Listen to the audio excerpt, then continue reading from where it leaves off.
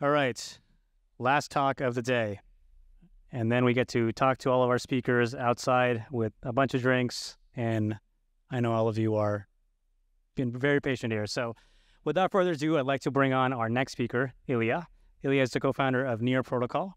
And some of you have seen Near Protocol. Some of you have heard of it. Some of you have heard of what Illia has done in the past before starting Near. We'll cover all of that and what the future looks like of multi-chain world in the next 60 seconds. Welcome. Oh, well, we'll cover starting that. There we go. Don't worry. I'm also tired. But please welcome Illia from Near. It's been a long day. I know. I was talking with Kartik yesterday. I'm like, you're going to be on stage 7 hours. Like, I assure you this is good for you. He seemed like a good idea last night. Well, I want to cover a lot of the blockchain stuff. I want to also cover a lot of how we should think about Near versus Ethereum versus all the other chains that are out there and what that world looks like on scalability. But I want to start off by asking you, what did you do before starting Near? And you should tell the audience kind of how you got into this space and what made you start Near. Yeah, so my background is actually in machine learning, and I got kind of excited about it very early on. I think somebody asked me what's my favorite movie from kind of teenage years, and I responded artificial intelligence. And so not a lot of good IMDb ratings on that one, but it was a good movie. It was a good movie, and definitely kind of led to a lot of thinking from there. And so I've been working for about 10 years in machine learning. I've done a bunch of projects kind of across, everything from cancer research to insurance to finding oil. And then I joined Google Research to work on natural language because I actually think natural language is the best way to represent knowledge. And apparently that's true now that I think a chatbot here would agree. Yeah. And so at Google Research, I worked on, if you searched for stuff on google.com and saw kind of short answers for this, our kind of team was powering a bunch of that, everything from lists to actual short answers. And I worked on TensorFlow, which is machine learning framework. Got really kind of, whenever I saw open source, I'm like, I need to work on that. And I ended up kind of through being in kind of, it was actually a funny story because the whole attention is all you need came from lunch. So it was a lunch conversation.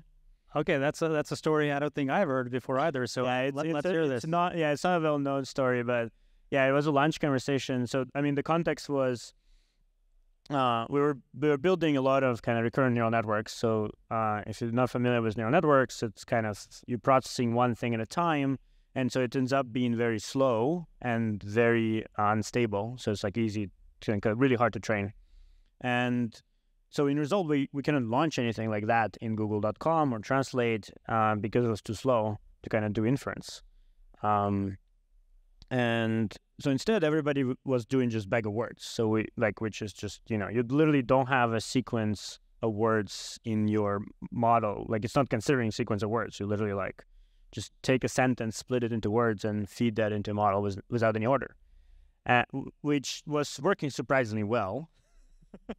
Which I didn't notice on Google that I don't think you would notice anywhere else.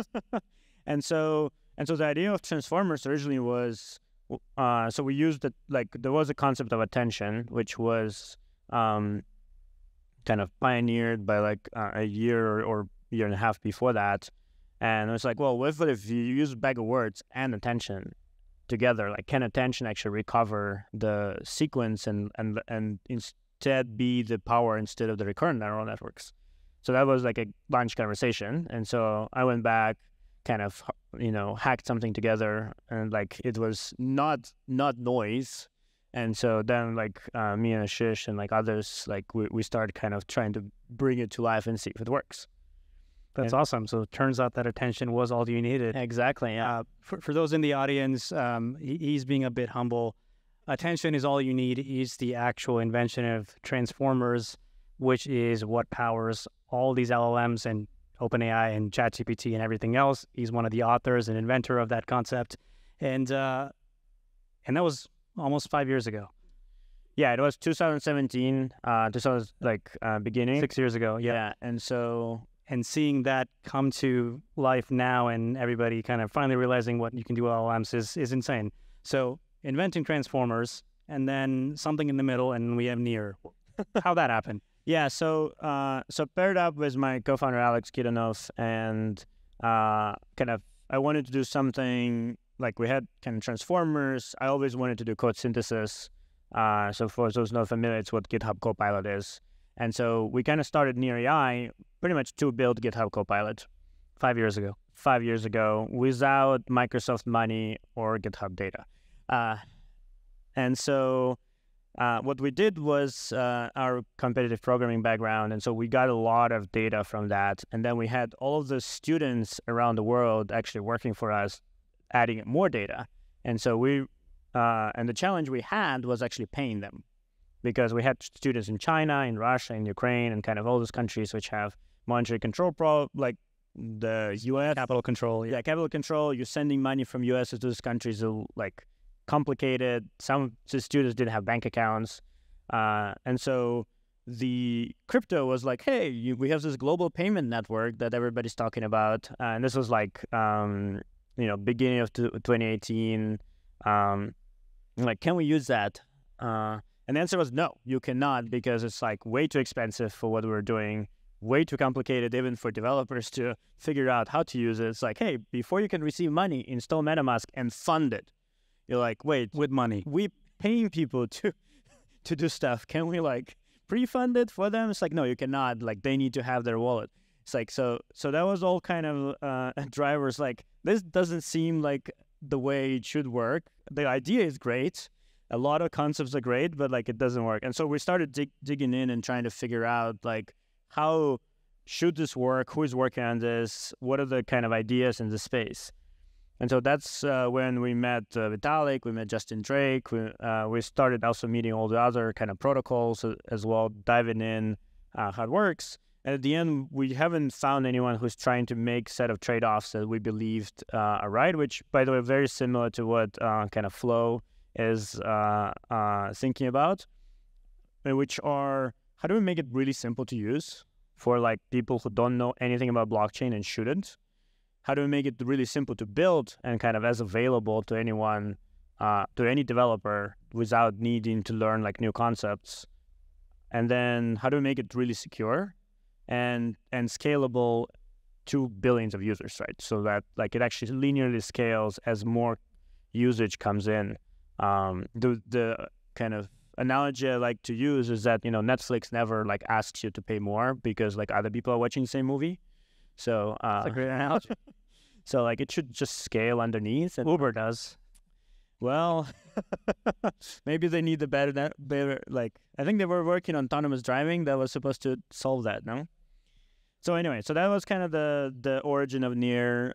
We ended up doing a really, if you haven't seen, a whiteboard series, which was a really cool way to learn about what everybody else in the space are doing.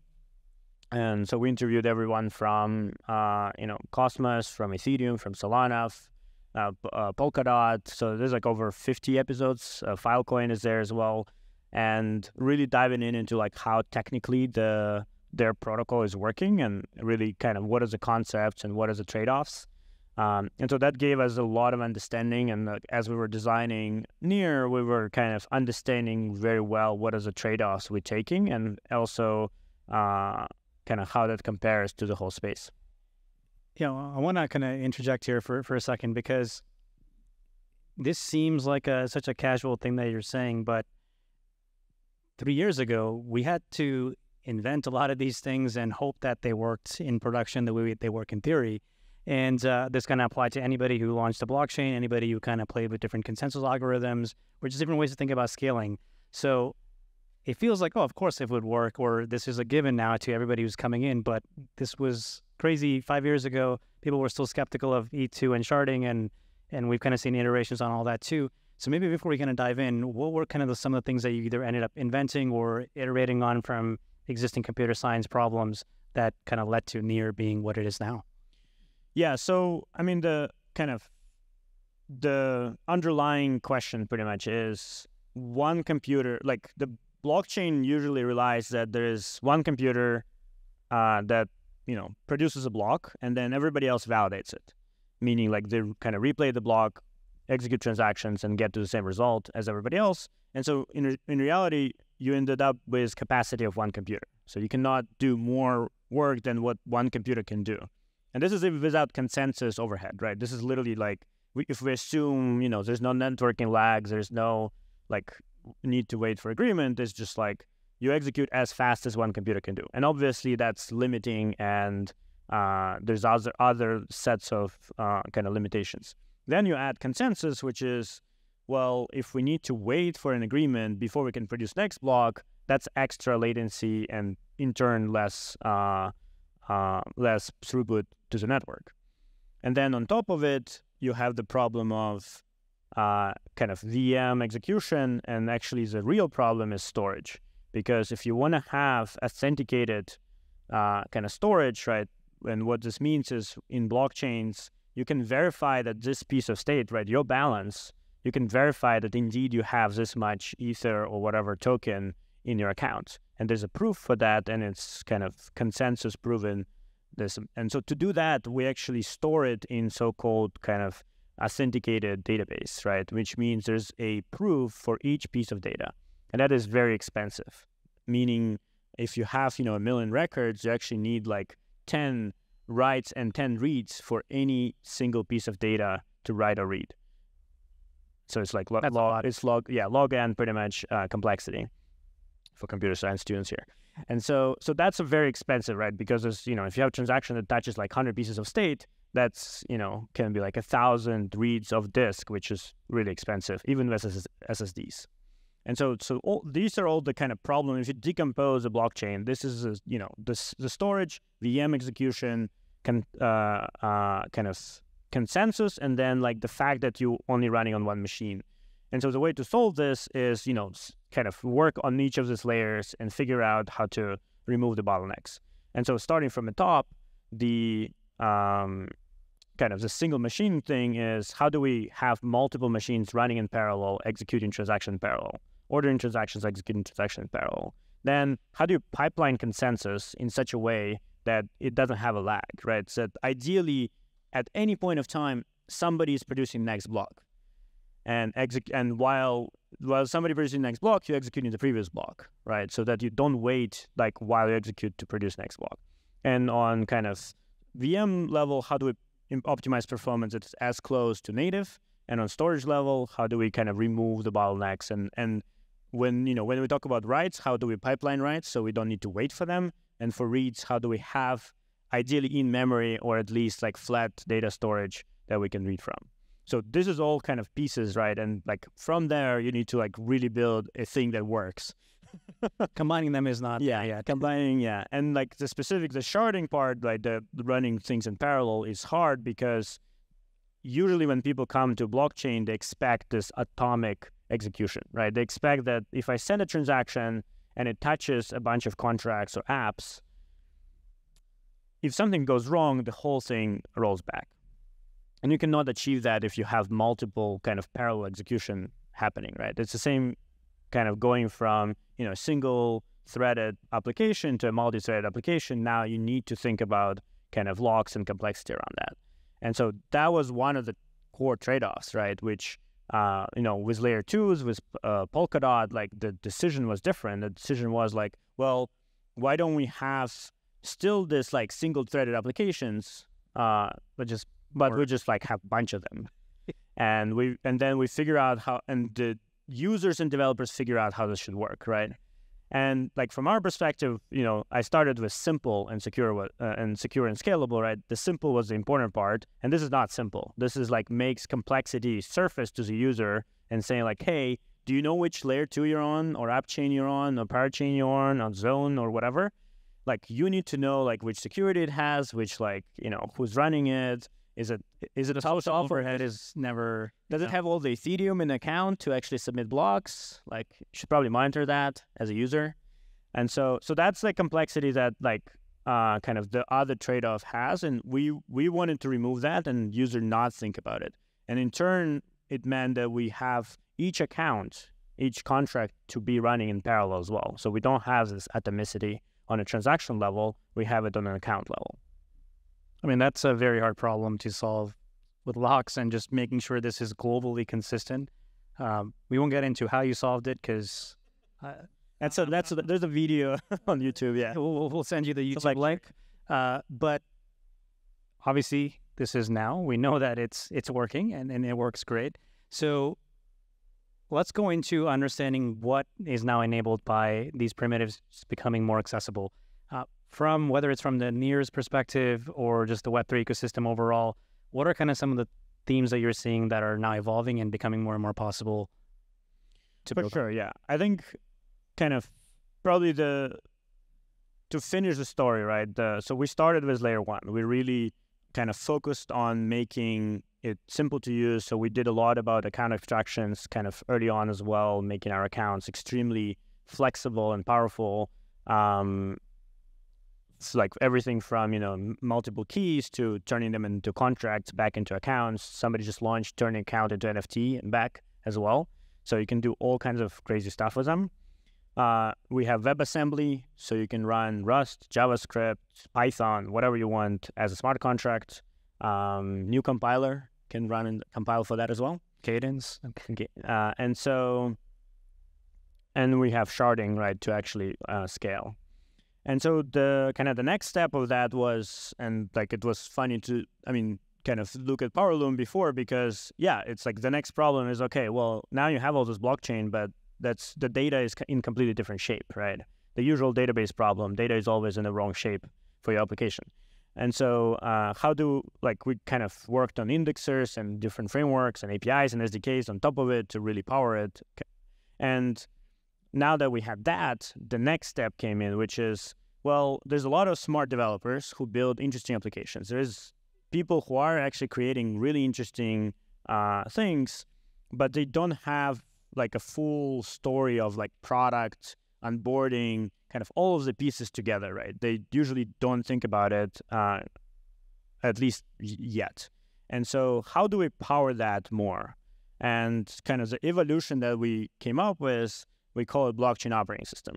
It's really an idea that right now we have kind of blockchains, which are really kind of almost like hardware, right? They have like a very low level APIs. They kind of provide a very low level, primitives of asset ownership, of business logic that you can program for. And as well, we have a lot of them. So we have like fragmentation as well across. But as a user, you don't really care about that. You just want to go use some apps, trade some NFTs, play some games, swap some tokens, not caring about slippage and MEV and all this stuff, right? And so that's a disconnect. And as well as like as a user, you want a product. You don't want a one app that gives you like one feature like Uniswap. Like you want a product that gives you notifications, you can search for stuff, you can like interact with it, you can find dashboards, you can do all those things in kind of one place. And so blockchain operating system is really connecting all those pieces together. It abstracts kind of blockchain complexity with all of the data layer, as well as meta transactions, as well as kind of indexing and things like that. And then on the other side, it creates a user journey, right? It onboards users, we call a thing called fast auth. 5 seconds, you sign up with an email, you get a named account, you can use your apps. You don't need to pay fees, you don't need to figure out what like 0x something means, you don't need seed phrases, like all that is abstracted out. You have discovery, which is decentralized front ends. So this is turning what smart contracts did to services, doing that to front ends as well, making them decentralized, really composable, kind of living on blockchain, but in turn being rendered and kind of creating this very powerful developer environment in which you can kind of navigate from one app to another inside the same kind of platform. And so for those who, like you mentioned, Facebook and Zynga before, like that's just what Facebook was kind of before. It's like a platform on which you can build new apps really easily, and then they kind of closed it off. So this is the open version of that. Like everything is open source. You can fork any other application as well and build on top of it. And you can spin up your own version of this and kind of showcase how it works. You have search notifications and kind of all of the services as well that like users are used to. and kind of packaged all in one kind of really like powerful platform that everybody can use. And so that's kind of where we see this evolving, is really like we still, truly preserving the principles of Web3, of user ownership, of decentralization, of anyone kind of being able to run their own version of this as well. But the applications, the front ends, the data, everything is common. And so it doesn't matter which gateway you come from. You go through near.org or boss.gg, or potentially in some brands going to support this. You can actually navigate to the same apps. Like, it doesn't matter where you start. And so we're kind of turning around this problem that decentralization meant you have no distribution because nobody can find anything, to really decentralization actually means you have more distribution, because now every channel that installs this operating system can navigate to the same apps. Yeah. And so that's why, again, like going back to this operating system analogy, as you get more installations, right, you now have bigger platform for these applications to be used. And the important part is, like, it works with any blockchain, right? You can, like, we have people running on layer 2s on Ethereum. Folks are adding other, like, Cosmos chains as well. And so it kind of spans, like, the specific, also I call it a religion. Like, instead of like, hey, you need to convert to my religion. Whichever cult you're part of at the time. To like, hey, this is just solving people's problems, right? For DeFi, this is decentralized front ends such that you don't need to run and maintain front end and be on the hook, right? For other applications, like, hey, this is a quick discovery because all the users right away can access this and not need to connect, right? You have, social features that are already embedded there. You have kind of all those pieces really coming together in one platform. So, and to your question, like, this is where we see this evolving, is really like this kind of becoming more of a ubiquitous platform that leverages different Web3 technologies under the hood. But as a user, you're just navigating it and using it. That sounds like a pretty good pitch. It's almost like I've practiced like 50 times in the past 3 weeks, but yeah. You may not realize this thing, but we did plan a lot of this. So not the talk. We're not that coordinated. But how we get to this conclusion, why this talk is the last one. Part of kind of the goal for today for Pragma was to kind of tell people about what you should be actually looking forward to in the next couple of years. And if there's one thing you kind of take away from this, it's the fact that things are going to be on chain. And that's just, you need to accept that, because that is great for everybody. You get so many brand new features.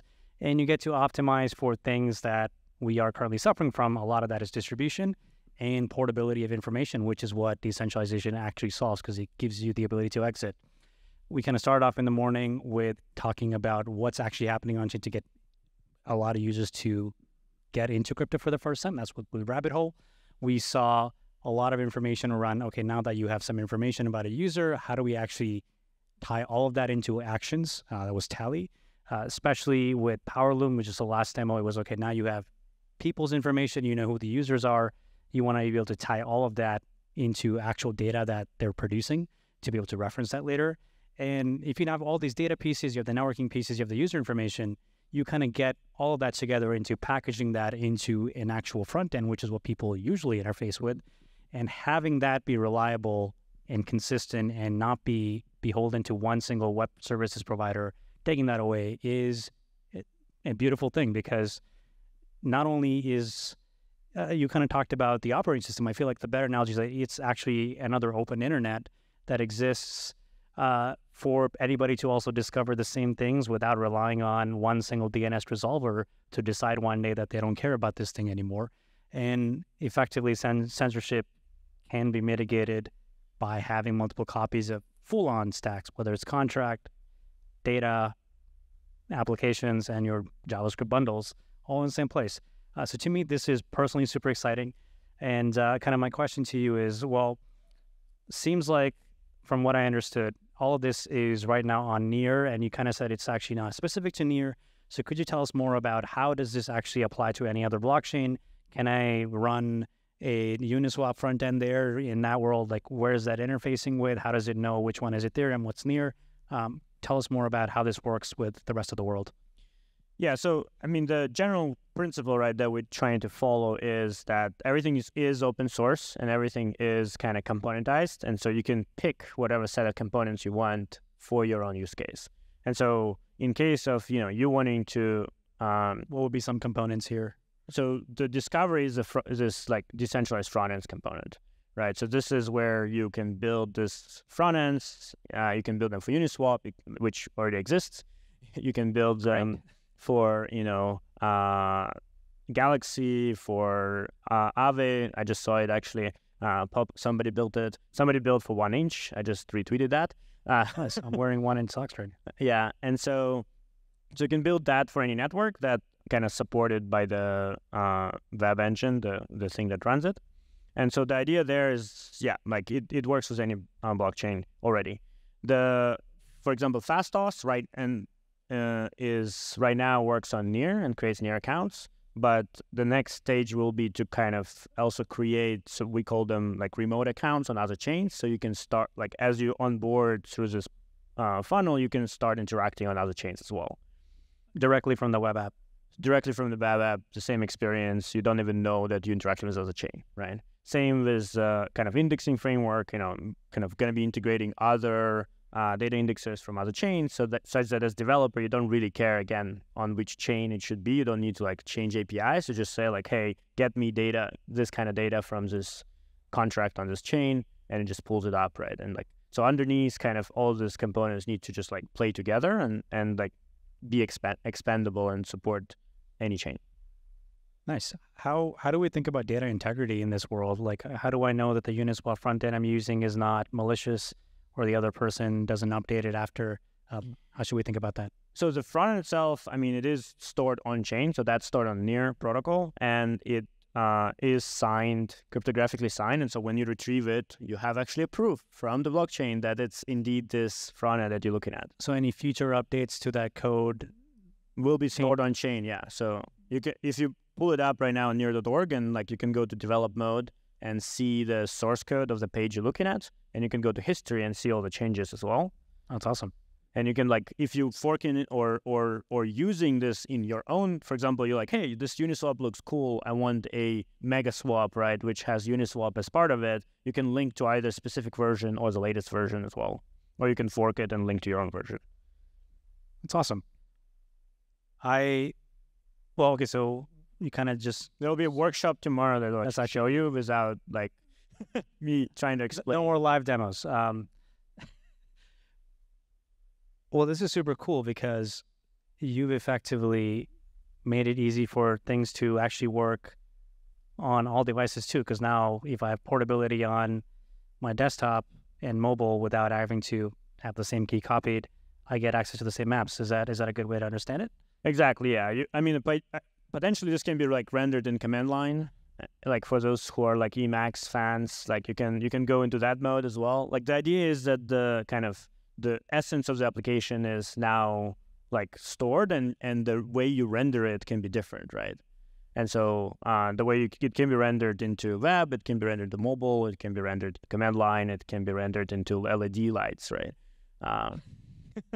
And in turn as well, we actually just partnered with Orbit for those who are deep into the rabbit hole. And so Orbit is like kind of self-hosted, like when you actually have a server yourself. The OG religion in this case. Yeah, OG religion, yeah. And so you can run that thing off Orbit as well and kind of have all your front ends, making sure they are all your own and nobody can affect them, right? So I mean, that's incredible, actually. Also, if you haven't noticed, I am learning live what the features are, which is fascinating for me. I want to ask one more question on this thing. I want to move on to a couple other topics that I feel like are worth kind of talking about because it's a shared theme on all the other interviews. How does storage work in here? Like, does that sound super expensive to keep all this on chain? What's kind of the magic trick? Well, the core trick is using history of the blockchain, which is way cheaper. I mean, it's the same trick. So you're doing partial diffs of the next data? Well, we store right now the full, but the history is stored in the history of the blockchain. So same as like the cold data. More data instead of. Mm-hmm. But that means there's even more data than you would want.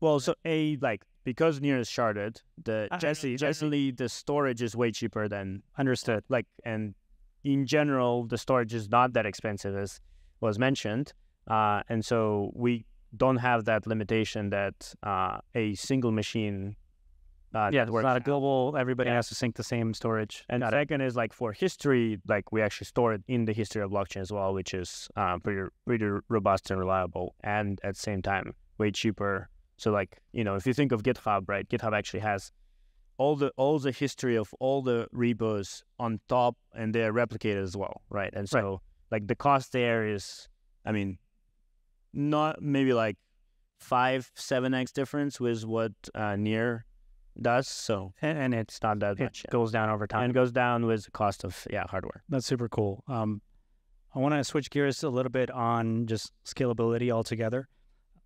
My question to you, as somebody who is not in the Ethereum or directly the Flow ecosystem from at least today, what are kind of your perspectives on layer 2s? And if I were to kind of ask bluntly, are layer 2s scaling from your perspective? So I mentioned this, right? The approach to scalability is all the same across everyone, right? It's like we need more machines to run stuff in parallel, and that's the only way to do it, like just physically. Well, the other one is bigger machines. More computers, either stacked up or left. Yeah. And so what layer 2s right now, they're done the first step, which is like, okay, let's pull out the execution away from like consensus, right? So they said like, hey, we're going to run this execution machine, and then we're going to settle on Ethereum, which just adds latency for the Ethereum, and it doesn't really, individual rollup doesn't scale yet, right? So if they need to scale the rollup, they will need to actually implement sharding on the rollup side, right? So right now, the way the scaling works is everybody says, well, let's run another rollup. And although it is indeed more stuff running in parallel, now it just becomes more complicated and from what we've seen so far, it's not like people say, hey, we're going to run, Aave here and Uniswap there. It's like we're going to run all the same stuff on every single rollup. And so, again, not clear what we're scaling there. So from my perspective right now, like there was a first step made, which is like, hey, we kind of moved the execution away from the consensus so we can easier do things, but it did not really scale because, and in turn, actually, all these rollups that are now competing for block space actually driving prices for themselves up. And so it actually becomes more expensive because there are more rollups to run, to like execute the fight for being included. I see. So the solution is move everything to layer 1? Well, so there's two solutions. Either say, okay, we're going to shard rollup, and so they will need to build the stuff we're building on the rollup side, and then the Ethereum needs to implement dunk sharding, which is data availability, which is again what Near done. And so this will be a deconstructed Near into multiple chains, and you have like multiple tokens, and or you can collapse it into one integrated system and optimize it for latency and have like faster blocks and faster execution. So that's a trade-off. And the Ethereum takes a trade-off that it's better to have people experimenting and kind of having more of this alternatives of execution, which is a initial position, and we take the position that we can optimize more and deliver better latency and better throughput through pretty much making some specific design choices around like which VM is running and how these things are tied together, but in turn give a better usability to the user and developer. Amazing. I'm going to go off a little bit tangent, and then we'll come back to our last question for today. Kind of from your perspective, what's kind of the overlap do you see between blockchains and AI? Yeah, so that's a good question. I've never been asked this before. That's a joke. So I think there's on AI side, there's kind of to understand the basics, right? AI is formed, or machine learning generally is formed from three concepts, right? There's data, there's compute, and there is a model kind of architecture and structure and ways of training. So what blockchains are really good at is marketplaces. They're really good at creating liquidity for anything. And so for each of these three things, there is actually right now a very limited availability of each of them. So if we're talking about data, right now if you want to get more training data, you need to go to Scale AI, talk to their salesperson, figure out how to get these things, pay a lot of money, and kind of start collecting data. And potentially it's low quality, and you need to fire Scale AI. You cannot fire like individual person who's working on that. And so the first step there is like creating a marketplace for data for crowdsourcing. This is actually what we started with. So then for compute, similar thing. If you want compute, you actually need to go to Amazon, potentially talk to their salesperson, get the commit for like $7 million a year if you want to do like AI properly. And so that's, again, like something where we can have a compute marketplace. It is harder. There's like a lot of caveats around how that is done and requirements there. But this is kind of conceptually, and same for models, right? Right now, there's a lot of researchers, investigating how to improve transformers. There's a lot of people kind of like, if you go to Hugging Face, there's a ton of stuff there that people are experimenting with, but there's no like marketplace, right? There's no way to like request, hey, I want a model fine-tuned for this, or there's no way to kind of also monetize models. If you like do make it, you either open source it or you close source it and give an API. Charge right? for it, yeah. So there is a opportunity there to create a combination of something that's private, that doesn't like leak all your data to some company, and at the same time give some money to the developers this model in kind of like somewhere between open source and closed source, pretty much, like a new way. And this is where people in research in ZK machine learning and other stuff, but like kind of conceptually that is a kind of a powerful place as well. No, that's real good. I think especially with like doing machine learning on private data without reading the data is a novel kind of thing that we were kind of just seeing the beginnings of. I guess one thing I was curious about from when I asked that question was understanding how do we actually think about authenticity of information, because of course marketplaces work on the side where somebody's contributing to these data sets, but how do I know if I receive a message it's not generated from ChatGPT, or if I have all these deepfakes, or a voice message that just copies my voice after 3 seconds of input, that it is actually me and not someone faking something? So I wanted to see if you kind of think about how does blockchain help with? Yeah, so this is the flip side of like, this was like how to use blockchain to do AI, and this is like how do we use blockchain to make sure our society doesn't fall apart. And so Yeah. So kind of fundamentally our society runs on language, right? Everything you do from, kind of creating a form, filing for your taxes, lawsuits, political messages, everything you do is language. And one thing that language models are really good at is at language. And this is the first time actually in computing where computers went from outputting something where you need a human to like interpret it and tell it to everybody else, to the computer being able to communicate directly. And this is where all the flaws of our society are surfaced. It's not that AI is actually like breaking things. This is problems that exist before. The broken system is highlighting it. Yeah. It's just like the scale at which you can kind of now exploit it is tremendous, right? Generating a 1 million-page tax return that IRS is required to read, great. Spam the judiciary system with lots of fake lawsuits, no problem, right? Create fake voice messages from your friends, like literally can be happening now.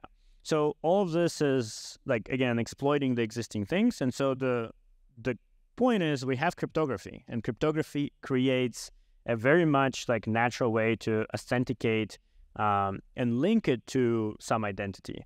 And so then kind of, let's say if we mandate that all the content generated needs to be cryptographically signed, now we can actually know where it's coming from. So right now voice messages, by the way, are not signed. The whole all the telephone system, all of our communication, communication is not including signed. your emails.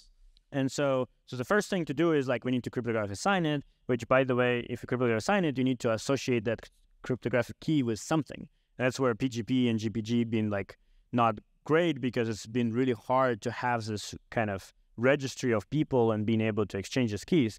Well, that's where blockchain comes in. Blockchain is really good at actually having kind of this reputation. And so you just need a good account abstraction to manage that. And so this is where like where kind of all these pieces really coming together. And again, from our perspective, what we're doing with blockchain operating system is trying to power a lot of that. Is like social kind of, we have a social component there, which is fully cryptographically signed. The front ends are cryptographically signed. It's a great default feature. Yeah, and you can go to a user right now and see everything from, which transactions they did to which front ends they built to which posts they did, etc. Right? So you can have now this powerful reputation being built, like which DAOs they participate, etc., to actually authenticate who are you communicating with. Because the other problem is, sure, it can be signed, but then it can, like, obviously bots can create accounts and sign things. But you need to understand who is signed with. And then the next thing that we need is actually community governance. We need, to the kind of point of previous speakers, we need community to be able to decide which things are, kind of not appropriate in various ways, right? And provide this kind of almost filters that users can apply on their communication, on their, way they read the internet, etc. And so this is where like blockchain is powering all that as a kind of really core infrastructure. There's a lot of pieces that need to come together, like content management systems and other pieces. Probably browsers need to support that, like that when you read an article, it need to like validate that, like, hey, this is not cryptographically signed, or like, hey, the signature is from could be not CoinDesk, yeah, or like this quote is not signed. Like you realize right now quotes in articles are not like confirmed. Most screenshots are just edited. And so all of that, like we have now infrastructure to do that. We just need to like now build it into the stack and showcase also to users that they need to care about. Like I think the good example was the transition to SSL.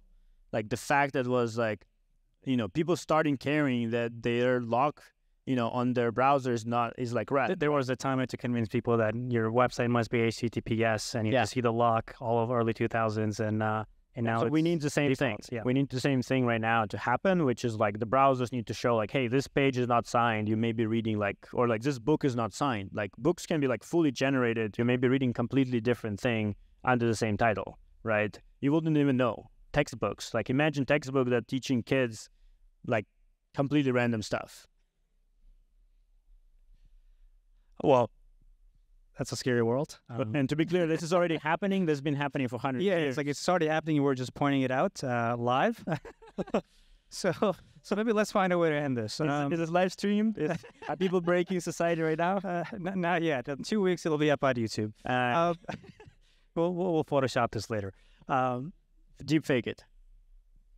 There you go. Let me solve the problem with the problem. Well, my last question to you is what I've asked every other speaker. What does decentralization mean to you?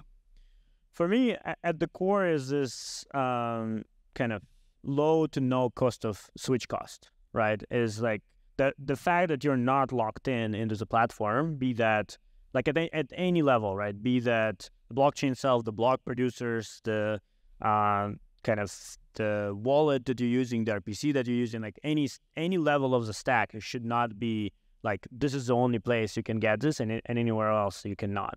And I think, that's why like front ends like has been actually a lot part of the platform, right? So like how do we like replace kind of every level of stack is really important. But kind of for me conceptually, and like if we go into AI, it's the same thing. Like it should not be that OpenAI is the only place you can interact with ChatGPT and it gets all your data. So like how do we get to like on every stack, on every piece that you're not locked in, there's always the kind of an alternative, and it's no cost to switch to that alternative. And I think like, again, consensus is a really good example of that. Is like, it doesn't matter if one of the nodes goes away because like the switch cost is nothing. So it's not just the fact that you have you have an alternative option, is that it's also easy enough to be available at the same time for somebody to switch over. Yeah, because like you have alternative banks, but switching from one bank to another is pain in the ass, right? Like you have and like if something happens with your bank, like you're screwed. So like here, if you have switches like kind of low switch cost, no switch cost everywhere, it also means that everyone is competing as hard as possible for your business, right? And which means like you have that drives perfect competition, which means like actually everything is like really drives innovation and driving forward. Yeah, absolutely. Well, Illia, this has been a wonderful chat. Thank you so much for taking the time. Thank you. And Can't wait to see more BOS on the world.